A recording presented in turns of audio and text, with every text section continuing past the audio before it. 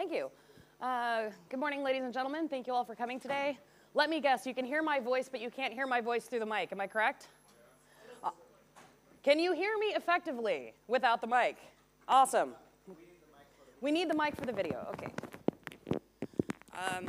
I will just do this. It will be fabulous. How about that?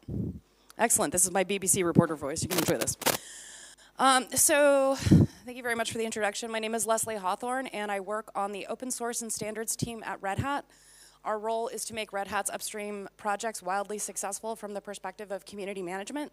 So this is everything from helping you understand what your users are going through, to making sure that folks are aware of what our upstream projects are doing, to cool events like this one, and turning up and giving talks about how to make communities better, et cetera, et cetera. Some of you may know me from past lives at Google or the Oregon State University Open Source Lab. I eat, sleep, and breathe open source community, and I also have no life. But that is cool, because I am here to teach you fun things. So, getting started.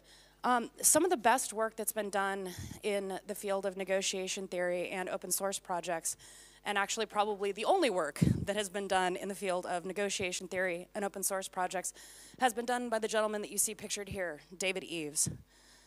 David has been hired as a contributor for the Mozilla project for the last several years, and he's done some pretty rigorous statistical analysis to understand where contributors fit into the project, when they leave, and how to bring them back into the fold. So one of the tools that David was responsible for creating was simply tracking contributions from particular contributors and actually sending an email to someone who was in community land saying, have you noticed that Jane hasn't contributed a patch in 30 days, but Jane used to be one of our most prolific contributors. Maybe someone should send Jane an email and ask her how she's doing. And what they found as the results of this experiment was most of the time when you contacted folks who'd been dormant for a while, it was simply a matter of life happens. Got a new job, moved house, etc. Sometimes what had happened was this person had been completely emotionally turned off from contributing to the project because of an interaction they'd had with a fellow community member, a decision policy-wise that was made within the project, etc. And then that gave the community a chance to actually analyze either those interpersonal relationships or the policy decision and decide if they wanted to make a change. But without having any of that data, how are you ever going to be able to analyze what you're doing? I think this actually feeds really well into what Spot's been telling us for the last hour about user experience design. So the nice thing is David's blog and all of his writing is linked at the end of this presentation in the resources section, so highly recommend checking out his work. So why are we all here today? How many folks have heard of negotiation theory before they entered this room? Okay, there's 2 of you, great. You get a cookie, and you don't have to listen to the rest of this presentation. So we're going to go over in detail what negotiation theory is and how it works. But just to frame this presentation, negotiations take place in free software projects all the time. We just don't think about them as negotiation. So discussions that happen on a mailing list back and forth as decisions are made, those are negotiations. We have to negotiate with our users all the time when they submit bug reports and they're potentially very ill-targeted, like, I'm filing a bug in Fedora about how Firefox crashes, and actually this is completely a Mozilla bug, but when you just mark this as won't fix and don't say, hey, the right place to get help is over here in the Mozilla Bugzilla, yeah, your users get upset. They feel like you're not helping them. They feel like they don't want to stick around. Patch reviews, obviously, there's back and forth and discussion there, also negotiation. Bug triage is the same deal, same thing with feature prioritization, and the most interesting negotiations of all, the airing of personal grievances. How often do you do that? Probably frequently. Do not do this in the issue tracker, but that's another talk entirely.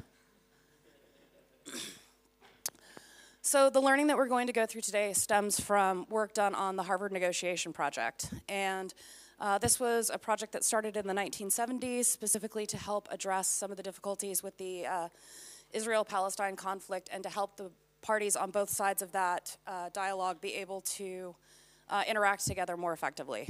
And since the founding of the project, there's been 40 years of rigorous assessment, research, a lot of role-playing in conferences like this one. There will be no role-playing today. I want to spare you that. Plus, I left all my dice at home, so we can't do that.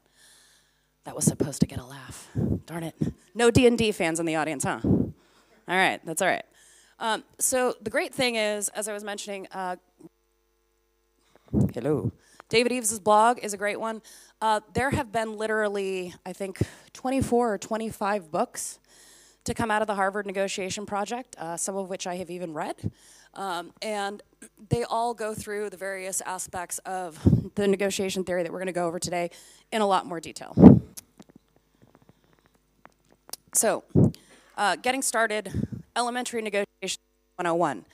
Going back to my point earlier about conversations we think of as negotiation and conversations that we don't think of as negotiation. The fact is, almost every conversation that involves a choice is a negotiation. And we never think of easy conversations as negotiations. So when our interests are highly aligned, and when we have an excellent relationship with someone, when they're our friend and we get along really well with them, we negotiate with them all the time. We don't think of it as negotiating. Hey, Tom, do you want to get dinner later? How about Thai food? Awesome. We just negotiated where we're going to have dinner. We don't think about that as a negotiation because Tom and I know we want to go hang out and we both like Thai food. Easy. However, in all of these other quadrants, these are the things that we automatically think of as being conversations that are going to be miserable and painful because they're not with somebody who is our total buddy and who wants the same things that we want. We think of this as traveling through the valley of suckitude, and we automatically walk into conversations where we know that the likelihood of automatically getting what we want is low, with fear, trepidation, and a lot of preconceived ideas about what the other person is going to say to us. So, for example, it's a good one. I need to go and negotiate with this other person in a different team at my company about getting money to sponsor DevConf CZ, and I know they're going to say no, even though they're totally my friend, and they agree that this is the best conference ever because their budget is, lower than they want it to be, and maybe they're trying to save their money to go to OSCON, right? So their team can go there. And so I walk in, and I'm automatically assuming that when I go and have this conversation, I'm going to have to explain, but the conference in Brno is really important, and you guys need to realize that OSCON has a completely different attendee profile, and this, and this, and this. I've already decided what the other person is going to tell me. I've already decided how I am going to respond, and I've already decided how I want this conversation to end. Why am I even having this conversation? It's already taken place. I've already decided what you're going to say. I'm not even listening to you. I'm just waiting for my turn to talk. Is it any surprise to any of us that these conversations typically do not go well? No, because we've already decided what's going to happen, and instead of actually effectively communicating, we're simply taking a position and holding it and not really having an interactive dialogue with the other participant. We will review all of this throughout the rest of the slides. So the key to effective negotiation is being willing to ask for what you need.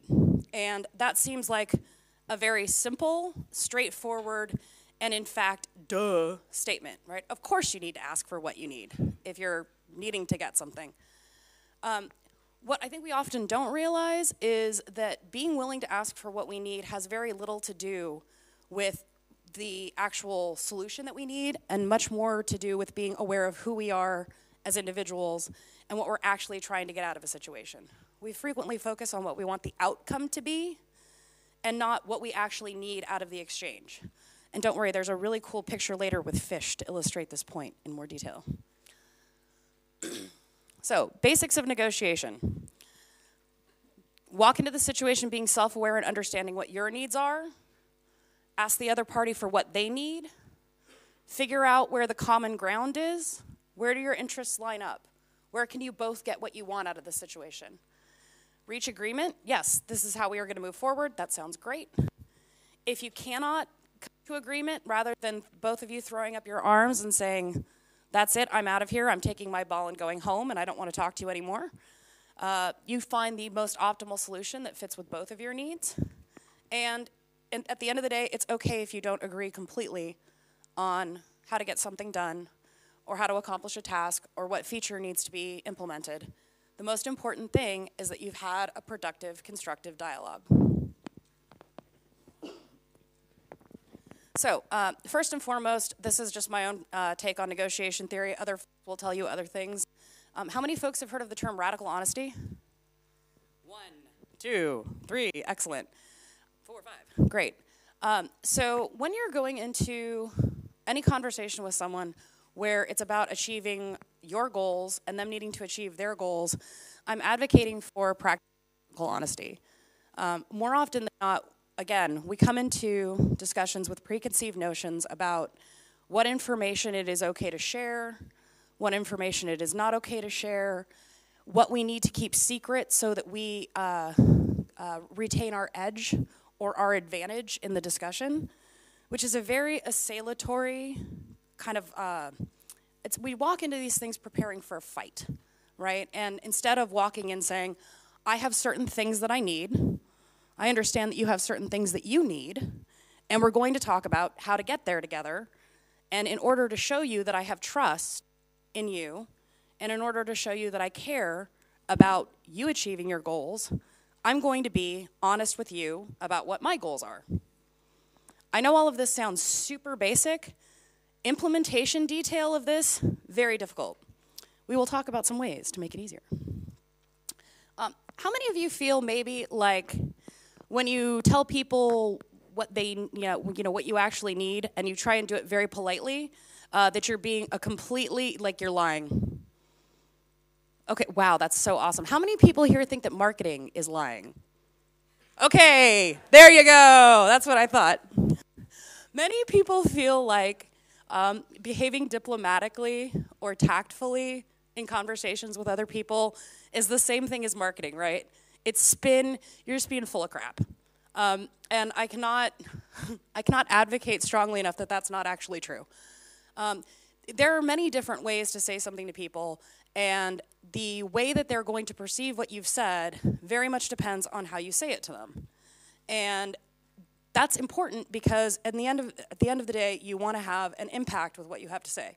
So what's the difference between saying, your code is crap and I never want to speak to you again, and I'm not entirely certain why anyone let you into this project in the first place, versus, I think we should take a look at your implementation because I've noticed there are some issues with it, and I think I understand the overall goal of what you're trying to create, but I'm not actually seeing it articulated in the code you've written, and I think it can be improved. The second way, you're probably likely to get someone actually doing something about the problem. The first way, you're likely to get someone making some obscene hand gestures at you, which I will not replicate in this presentation because we're being videotaped. And otherwise, hey, why not? Cut loose. And they're not going to help you. So what's the point in that? All right, more negotiation theory 101, positions versus interests. I like this slide for many reasons, not the least of which is the cute little fish. So, what is positions versus interests? Positions versus interests is a fancy way of saying outcome versus goals. So, an example of my interest is I would like to live comfortably and not have to worry about paying my rent on time, feeding my 2 cats, and being able to go out to, get a nice dinner, go to the movies, that kind of thing. I would like to have a comfortable life. A position is, I demand that my employer pay me $1 million per year for my labor. Well, first of all, that's probably not going to happen. And second, by choosing a position by saying, this is the only way that I can get what I want, I'm only going to get what I want this way, you're precluding the potential for you to actually get the things that you need, because there are many, many different ways to solve a problem. So another concrete example, I was talking to a friend of mine. She was looking to change jobs, and she had a particular salary figure in mind. And she went to her employer, and she said, this is my salary figure. This is how much I want to get paid. And her employer said, new potential employer said, okay, we understand that. That's not really in the salary range for this position. And at that point, she has a choice. She can say, thank you, but no thank you, I'm not taking the job. Or she can look and understand her interests. So after some more rigorous analysis, her interests weren't really, I need to make this many dollars. Her interests were more around making a salary that's adequate to meet her needs and around professional development. So she went back to her would-be hiring manager and said, okay, so I understand that salary figure isn't particularly flexible. Let's talk about some perks. I really enjoy speaking at technical conferences. What is the travel policy for folks at the company to be able to speak at technical conferences? And the hiring manager said, well, it's about 2 per year, and we usually ask for domestic travel only. And she said, okay, well, that's cool, except there are 2 conferences in Europe where I speak regularly now on behalf of my current employer, and I'd really rather not give up those speaking engagements. It's really important to me to remain involved with that community. So her manager went back to the powers that be at the organization and said, you know what, we can totally do that for you. We can guarantee that you'll have the travel budget for 2 domestic speaking opportunities, 2 overseas speaking opportunities. The salary figure is the lower one. Are you still happy with what you've got? She said yes. She's super happy and has been working as a software engineer at this place for the last 3 years, loving life, and still goes to Europe every year to give these speaking gigs, so life is good. Key takeaway: focusing only on your position or only on outcome takes away your opportunity to find a more optimal outcome, right? Focus on your goals when you're having discussions with people. Create a bigger pie, right? If all you're focused on is, I want a slice of this pie, well, you might get a really crappy small slice of the pie. Focus on, I want a really delicious dessert experience. Then maybe you get some pie, you get some sundae, chocolate mousse. I was hungry when I wrote this. Don't tell anybody. Another way that I like to think of this concept is, do you want to be right or do you want to win? And what I mean by that is, all too often we get caught up in things must happen a certain way. We have to do this my way. I've thought about this really hard. Everyone in this room is an extremely intelligent person. We've thought about what we want, and we are pretty darn sure that we know the only way to get there because we've thought through all the possible scenarios really well. Okay? So you walk into a situation, this must be my way. I need to be right. I want you to do things the way that I think are the right way to do them. It doesn't really help us too much, right? The goal here is to win, right? We want to create positive change. We want our communities to function in a useful, worthwhile, productive fashion. Whether or not that happens because along the lines of what I suggested or what you suggested or what she suggested or what he suggested, it doesn't matter. As long as we reach our goal, that's the key. So, ways to win. When you're talking to somebody in any negotiation, and we'll get into specifics for FOSS projects in just a moment, often we argue from a place of emotion, and the difficulty with arguing or having a dialogue from a place of emotion is it's how we feel, and that doesn't necessarily help the other person understand our point or what we're trying to achieve or why we want to achieve it. By bringing in objective criteria into negotiation, these are things that both of you can look at and say, yes, this is true. This isn't a fact that you picked out because it just supports your point, right? These are facts that anyone has access to. You guys don't have Kelley Blue Book here. So, like on this, for example, on the second point, in the United States, there's this thing called the Kelley Blue Book, and it is kind of the Bible of how much you should pay for a used car. And so whenever you go into a used car dealer or whenever you go to buy a used car from an individual, you say the Kelley Blue Book value of this car is X dollars. So if I'm going into a negotiation with someone for a used car and they tell me it's going to be $30,000 and the Kelley Blue Book value is $20,000, I can point out to them in a polite, useful way that perhaps they are overinflating the price due to ignorance. Assume ignorance, not malice. And instead, I would like to be paying $10,000 less. If I walk in and simply say, I think you're overcharging me. This is ridiculous. This is too much. Well, chances are they're not going to sell me the car. And what if I really want that particular car? You know, I'm not going to get what I want, and they're not going to get what they want, which is a sale. Objective criteria allows people to talk about a particular problem in a way where you're not necessarily emotionally invested in the data being presented, nor are they. So, ways to win in free software projects. The nice thing is software has a lot of objective criteria that it can be judged against, and that's absolutely fantastic because these tools already exist for us. Does this code conform to the style guide? Passing unit tests, full test coverage. Are users modding up issues in the issue queue, like starring it or upvoting, or simply saying +1, this really needs to be fixed? All of these things are objective criteria. All of these things are available to us to help us negotiate within free software projects. The thing that I cannot overstate is we very often, as creators of free software projects, fail our users and fail our contributors because we don't provide these objective criteria. How often do you kick back a patch saying this doesn't meet spec, the style is all wrong, but you've never created a style guide or specifications for how code is supposed to look?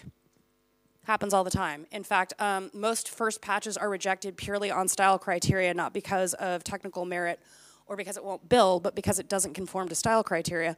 80% of the time that style criteria isn't published. That's bad. If we aren't providing these objective measures within our communities and providing them explicitly and making them obvious with huge text blinking on the front page, okay, I don't actually recommend that, but making it very obvious how people are supposed to do things the right way in our projects, we're damaging our projects because we're not giving contributors the best possible vector of entry. This should come as no surprise to anybody. Effective communication builds relationships. So what do I mean by this?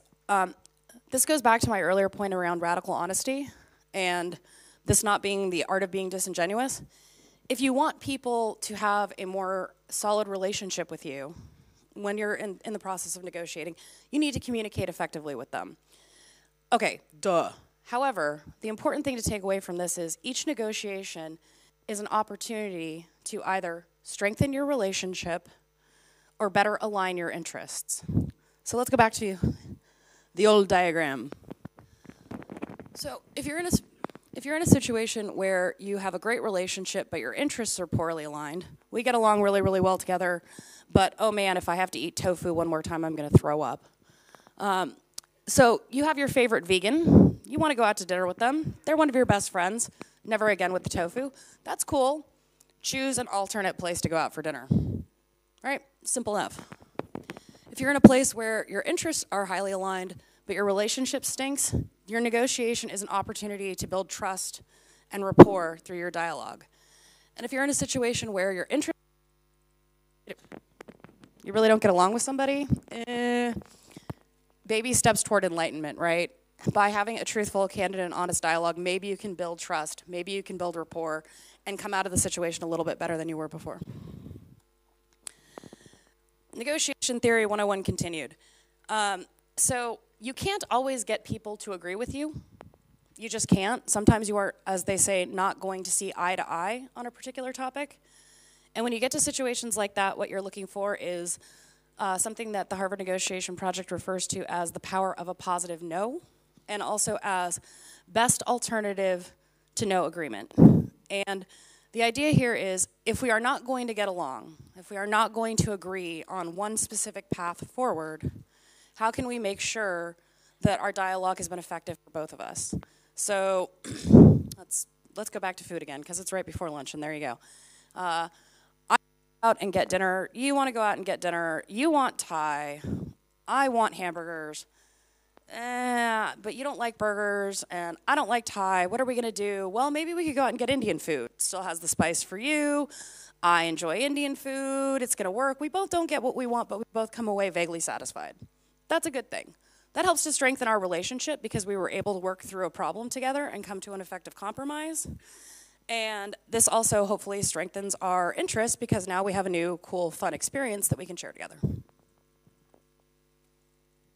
So you've gone through the process of negotiating with someone and talking to them, and you've reached agreement, or you've come up with your best alternative to no agreement. Next steps.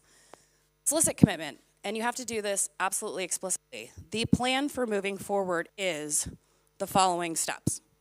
And I know that this sounds silly because, well, once you've reached agreement, of course you know what to do next. You've already agreed to something.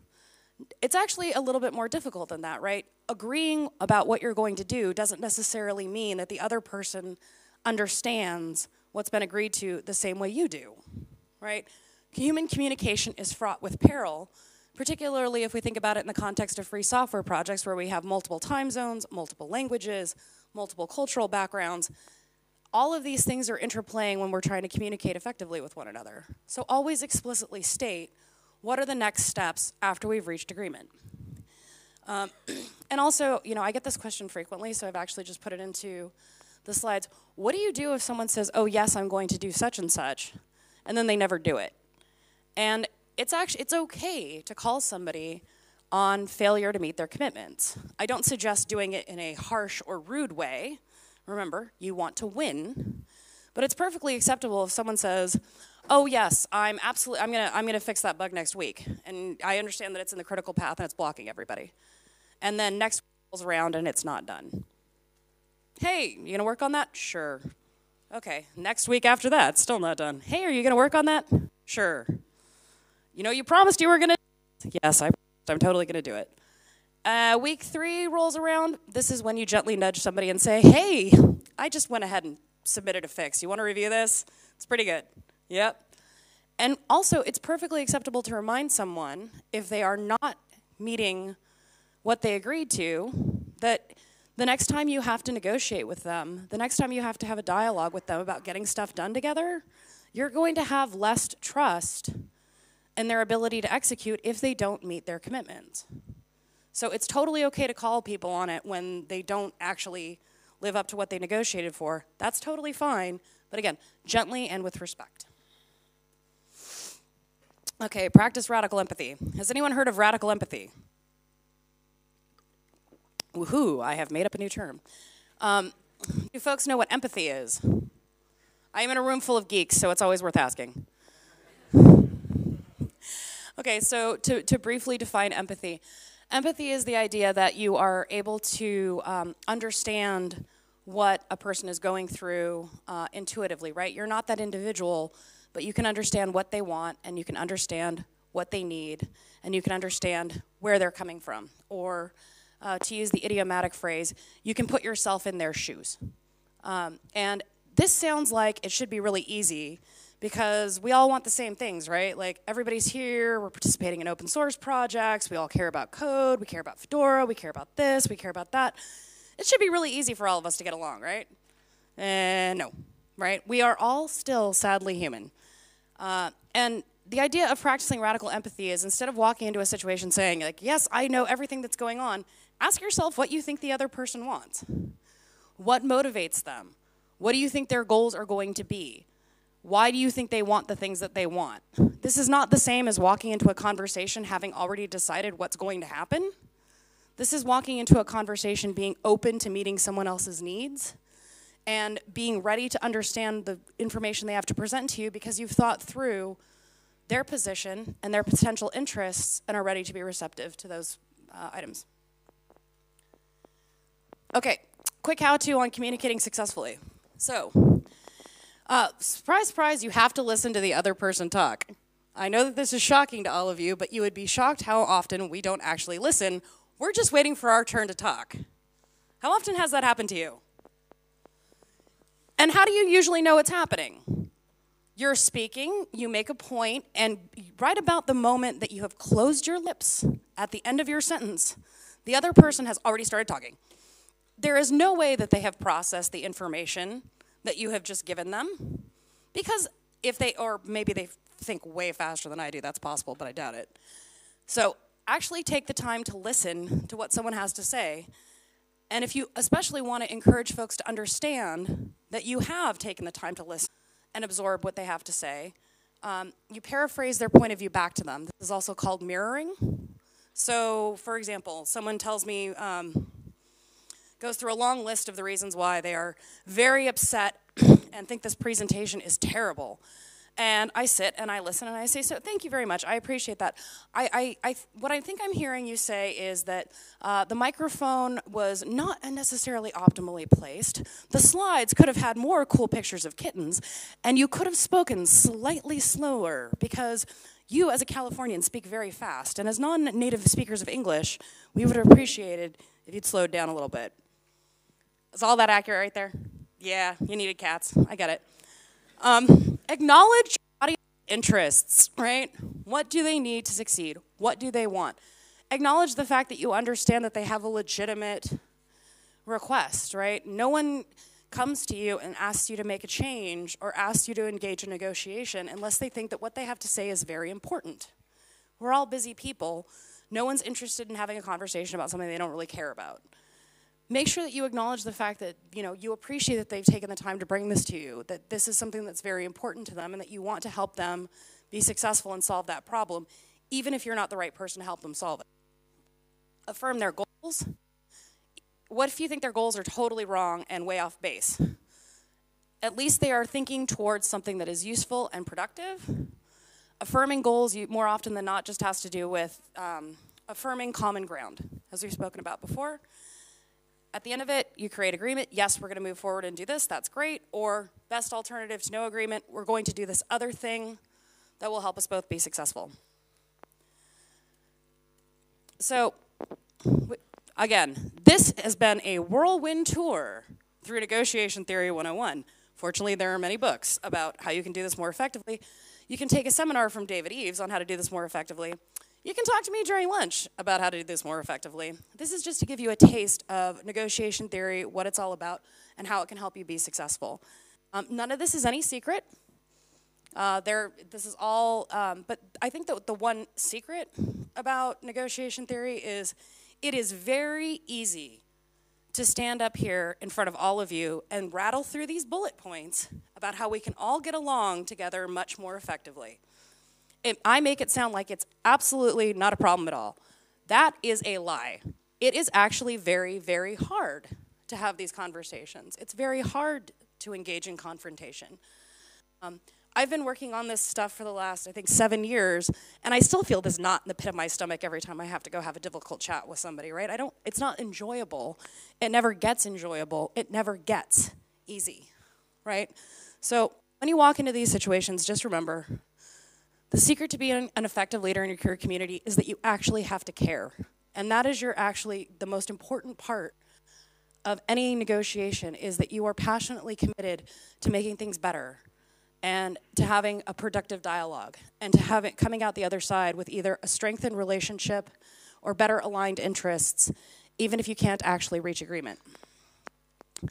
So the secret to being an effective community leader, you have to care about your fellow human beings, especially when they annoy the crap out of you, which is when you need to negotiate. And I will now take questions. That was a lot of information. There will be even more information later, but you can have information now if you want it. Or I could stand up here and do a song and dance number for the next 10 minutes. Don't make me do that. I'm feeling, why are there so many songs about rainbows coming on? You all want to eat lunch, don't you? Aha! We have a victim.